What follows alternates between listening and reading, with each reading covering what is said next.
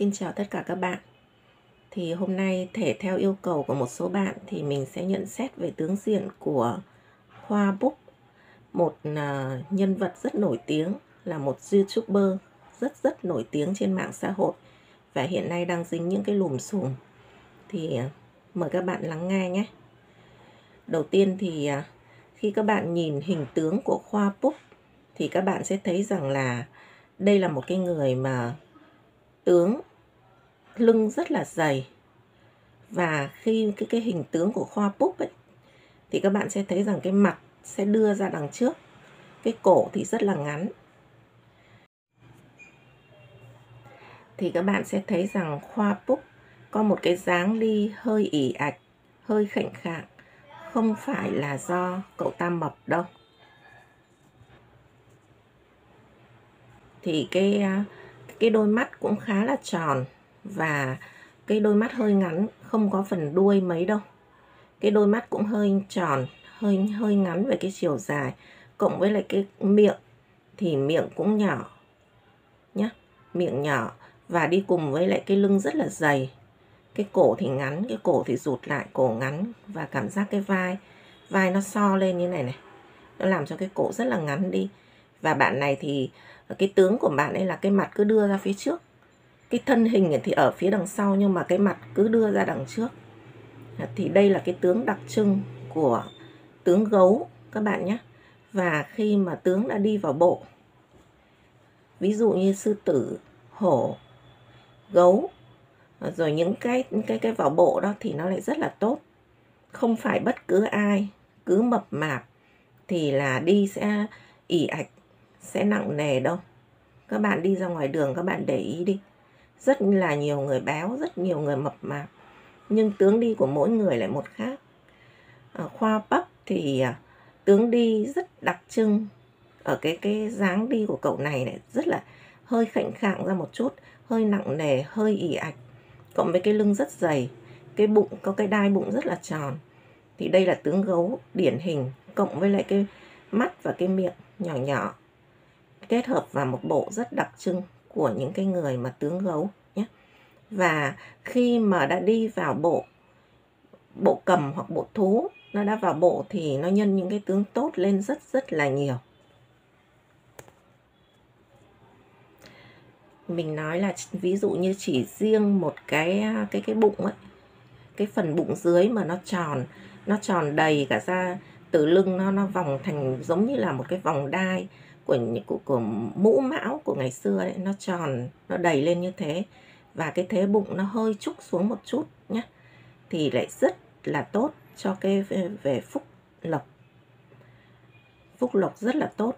Mình từng biết có những cái người dáng người ta rất là gầy, có thể là ví dụ như những cái bệnh, có những cái người bị bệnh tiểu đường ấy thì dáng người ta rất là gầy, nhưng mà cái tướng bụng của người ta nó vẫn cứ tròn đầy, không phải là do mập. Cái mập nó khác, còn cái tướng dáng bụng nó như một cái vòng đai, nó quấn quanh cái vòng bụng mà nó hơi xệ xuống, hơi trúc xuống á. Đấy là cái tướng mà đi kèm được với cái lưng dày sặn như của Khoa Pug nữa ấy, thì rất là tuyệt vời về những cái vấn đề phúc lộc, tướng giàu có lớn, tướng thuận lợi trong những cái con đường tài lộc.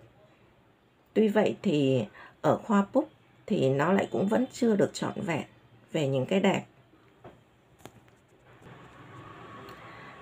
Trong cái sách tướng của cụ Ngô Hùng Diễn, một nhà tướng số nổi tiếng đại tài của Việt Nam đó, thì cụ Ngô Hùng Diễn có nói rõ về cái tướng gấu như thế này. Mời các bạn lắng nghe một chút nhé. Tướng gấu lưng dày, mắt ngắn, miệng nhỏ, đi ỉ ạch, khệnh khạng. Tướng gấu thì số lại dễ bị tù tội vì ngây thơ. Đó, bởi vì cái người tướng gấu ấy, thường là những cái người mà khá là liều mạng. Người ta dám nhận rủi ro cao để đòi hỏi lấy những cái kết quả lớn. Những cái người mà tướng gấu như Khoa Pug này thì rất là liều lĩnh khi làm ăn. Đó, trong sách đã nói rõ về cái điều này. Và mình nói thêm một chút là khi các bạn quan sát tướng đi vào bộ của một người thì các bạn để ý những cái cơ bản nhất. Ví dụ như những cái người mà chân dài, cao, mảnh khảnh, cái cổ của người ta cũng mảnh khảnh dài, thì đi cùng kết hợp các bộ vị khác thì nó sẽ dễ vào cái tướng cầm. Tướng cầm là những cái tướng chim chóc ấy. Còn cái tướng thú thì bao giờ người nó cũng nặng nề, đi nó lặc lè, chân tay mập mạp, lưng dày, bụng dày. Và cái đặc trưng nhất của tướng cầm thú thì là cái phần cổ rất là ngắn. Cổ rất là ngắn và cái cổ này nó rất là vững chãi, nó to, nó mập, nó vững vàng lắm. Và thường là nó hơi đưa cái mặt ra phía đằng trước, hơi đưa ra mặt đằng trước. Nhưng mà cái phần cổ và phần thân thì nó hơi giữ. Nó giữ ở phía đằng sau, chỉ có cái mặt đưa ra. Thì cái tướng đặc trưng của Khoa Pug thì rất rõ về cái điều này các bạn nhé. Các bạn tinh ý quan sát khi thấy cậu này đi đứng, và nhất là nhìn từ phía đằng sau của cậu ấy thì sẽ nhận thấy điều này rất rõ. Như vậy thì ở Khoa Pug, tướng đi vào bộ là tướng gấu. Độ thành công cũng dễ dàng, nhưng mà cái độ liều lĩnh cao cộng với cái độ ngây thơ, nhất là khi nhìn vào cái đôi mắt của bạn ấy, thì sẽ thấy rằng đôi mắt của Khoa là cái đôi mắt mà khá là trong sáng, rất là trong, cái thần tàng rất là tốt. Thường là những cái người mà cũng rất là bốc đồng, liều lĩnh trong tính chất ngây thơ, cả tin người, hơi bị cao quá mức. Đó là những cái điểm yếu của những cái người mà tướng gấu. Bên cạnh đó thì các bạn sẽ thấy rằng ở Khoa Pug thì được cái tai hơn người, tai rất là hơn người. Các bạn để ý quan sát sẽ thấy rằng Thùy Châu dáy tai rất dày, dày và mọng lên, lại còn thế trúc xuống. Đó. Thành quách, luân quách, dày dặn. Đây là một cái tướng tai rất đẹp về phú quý, cộng với lại cái tướng người như thế, cho nên là cái vận trình về cái tài lộc của bạn ấy thì như các bạn đã biết là rất là đặc biệt, rất là nổi tiếng rồi. Tiếp theo thì mời các bạn quan sát lông mày của Khoa Pug. Anh chàng này thì cái tướng đôi lông mày cũng hơi đặc biệt các bạn nhé. Thứ nhất là các bạn quan sát sẽ thấy rằng cái lông mày Khoa Pug nó mọc hơi loạn xạ, nó không theo hình thế nào cả. Ở hai cái bên đầu hai cái phần đầu thì nó khá là đậm, nhưng mà cái phần đuôi nó bắt đầu nó tản mát dần, nó nhạt, nó thưa dần. Thì đây thì các cụ nói rằng là đây gọi là vĩ tán nhé. Thì trong sách cổ ngày xưa đã nói rất rõ về cái đôi lông mày vĩ tán này như sau. Vĩ tán tài nan tụ, đầu dao, thân mệnh tạo khuynh. Lông mày về cuối mà cứ nhạt thưa dần, mọc không tụ vào một đường thì gọi là vĩ tán. Tính tình người này thì rất hào sảng, khẳng khái, giàu nhiệt tâm, trọng đạo nghĩa. Cái khuyết điểm lớn nhất của tướng vĩ tán mi là dễ xung động cực đoan, làm việc ít suy nghĩ thật chín chắn. Có nghĩa là cái tính theo kiểu tính bốc đồng, tính tùy hứng, tính tùy duyên, nó sẽ mạnh mẽ hơn là cái tính mà theo kiểu là chín chắn. Vĩ tán thì tinh thần cho sự nghiệp thừa thãi, mà khả năng nhẫn nại thì lại hết sức thiếu. Như vậy thì các bạn sẽ thấy rằng là cả cái tướng gấu và cái tướng mi tán, có nghĩa là cái phần đuôi nó cứ thưa và nó không vào hình vào khối đó, thì là vĩ tán. Thì cả hai cái này kết hợp với nhau đều có cái tính chất rằng là cái tính cả tin rất lớn, cái tính bốc đồng, cái tính làm theo cảm hứng rất là cao. Chính những cái này, bốc đồng, làm theo cảm hứng, theo tùy duyên ở bên ngoài đưa đến, quyết định nhanh, nhiều khi nó cũng là cái điểm mạnh của bạn ấy đấy, chứ không phải là điểm xấu đâu.